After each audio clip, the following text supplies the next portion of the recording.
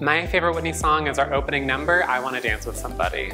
Without a doubt, it's Higher Love. I Will Always Love You. It's gotta be I Will Always Love You. I Wanna Dance With Somebody. The Greatest Love of All. Didn't We Almost Have It All? It was just such an amazing build, the emotion behind it, and some of the performances she's given of that song are just incredible.